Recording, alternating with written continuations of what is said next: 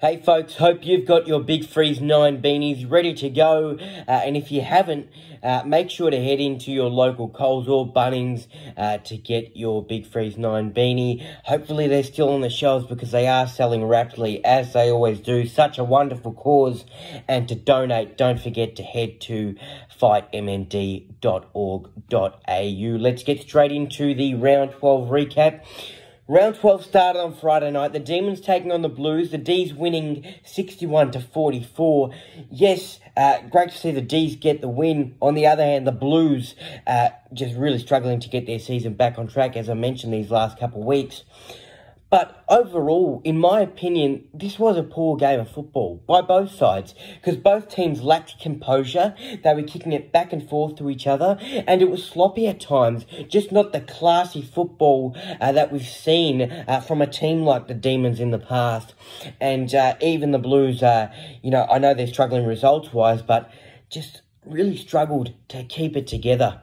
Other than that, yes, the D's get the win, but I would have liked a stronger game of football to start off round 12. Speaking of strong, Port Adelaide, the Power are just trotting over everyone at the moment, looking like the team to beat as they beat the Hawks 151-96. The final scores at half-time, the Power were up by 82 points. They had 105 points in that first half, and they're the first team to score 100-plus points in the first half of football since the Tigers back in 2019 when they took on the Giants. Port Adelaide, that's their 9th straight win. That's their longest winning streak in Port Adelaide history. Ken Hinkley and his team going really well and looking good in the top 8. Jeremy Finlayson, well done. He kicked 5 goals in what was a dominant performance by Port Adelaide. The Eagles took on the Pies. The Eagles losing 57-120. The Eagles didn't go so well in that first quarter. Second and third quarter, they started to kick goals, started to find a way on the scoring sheet, and then in the fourth, the Pies wrapped this one up. Nick Dacos, he is going really well this season. For a player who is so young, he's just so classy at times. You love to see it. Definitely a contender in the top 5 for the Brownlow, that's for sure. He had 3 goals, 30 disposals. A great game by Nick Dacos. He had a great game. Jordan De Goey, on the other hand, a big mistake. A nasty bump on Elijah Hewitt. Just didn't need to do it. But when you do mistakes like that, it's going to cost you games. You're going to need to pay the price. And I would say that he'd miss about 4 weeks of footy. He's been sent directly to the tribunal. No need for that. And I'm sure, hopefully, he can learn from his mistakes. The Dogs took on the Cats. The Dogs losing 75-97.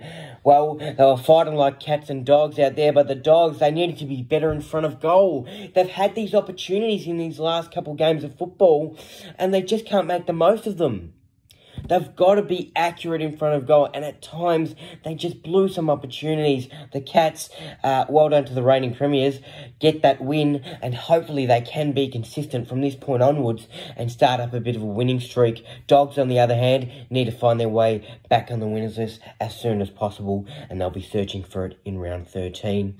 The Suns took on the Crows. The Suns winning 112-87. The Suns are travelling well this season, and I'm loving the efforts from a variety of players. They're getting into a nice rhythm, and great to see them get these last couple wins in the last couple of weeks, and hopefully they enjoy the bye, because that's who has the byes. It's the Cats and the Suns have the bye for round 13, and hopefully they can come back in round 14 and get another win. On Sunday, the Giants took on the Tigers. A close game of footy. Giants losing 104-110. Marlon Pickett kicked the winner, and the Tigers hold on in a close one on the road. Great to see him get the 4 points. Then we had another close game of football to close off round 12. The Bombers beating the Roos 105-99. It was a back and forth game. Both teams gave it their all. Massimo D'Ambrosio, the hero, kicking the goal with about 2 minutes to go, and the Bombers held the Roos off. Look, I know it was a loss, and I know it's heartbreak for North Melbourne, but I'm proud of the Roos. I'm proud of their effort in this game, and I'm proud that they stayed in the contest. The variety of players, especially our youth, really getting involved. George Wardlaw was brilliant. He was all over the football. He was hungry for it, and I loved seeing that from a young player.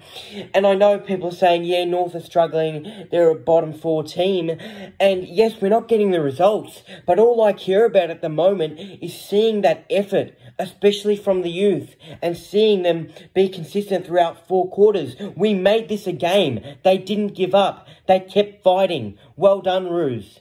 And hopefully we can build that foundation, build that core of our team, starting from these young players like Wardlaw, Eddie Ford, Phoenix Spicer, and the list goes on. Yes, we're not good at the moment, results-wise, but give it a couple years, and we're slowly building that core of our team, which I love to see. We've got the youth, and we've got some experience. That leads me straight into Isaac's GMP of the round, goal mark and player of the round. Let's get straight into the goal of the round. Speak of experience, speak of a legend at North Melbourne, Luke McDonald. What a goal this was by the shin boner, a long bomb from inside the centre square. It was about 65 metres out or so, and he just went bang. What a strong kick by Luke McDonald. Nick Larkey was on the goal line, could have marked it, he left it, and it went straight through. Well done to Almac on that one, a lovely goal. My mark of the round goes to a demon, and it goes to Bailey Fritsch, a lovely specky on Brody Kemp, and just to see Bailey Fritsch land on his feet, turn and go, just a quick and classy grab, and he just kept going, made it look oh so natural and so smooth. Well done to Bailey Fritsch on that great grab. My player of the round, a couple to choose from, but I did go with a Tiger in Tim Taranto. 1 goal, 36 disposals. He had 4 marks, 5 tackles, 9 clearances. He also had 3 inside 50s and 630 metres gained, 6 score involvements, all around the football. Such a great player, and he's starting, these last few rounds, you see Tim Taranto really be that go-to man for the Tigers and be consistent, having strong games. He's really gelled into this team now and found his feet in this Tiger squad. Well done, Timmy Taranto, because you're going really well these last few weeks, and hopefully he goes well for the rest of the season. As I mentioned earlier, folks, the Cats and Suns can put their feet up and watch a bit of footy, have a couple beers maybe, and have the rest as I've got the bye. As we head into round 13, we've got 5 days of football. We've got footy spread across Thursday night, Friday night, Saturday, Sunday, and then the King's birthday. I cannot wait for the Big Freeze 9. A few sliders have been announced already, still a few more to come during the week. As I mentioned earlier, make sure you donate fightmnd.org.au. Such a wonderful cause for a wonderful man in Neil Danaher. It starts on Thursday night. The Swans taking on the Saints at the SCG. My tip, I'm going for the Swans on the home turf by 23 points. You gotta love footy. Like that recap and you want to see more of my content, remember to hit that thumbs up, like, comment, and hit that red button down there that says subscribe. Much appreciated. For more content, follow me on my Facebook page and also my Instagram page.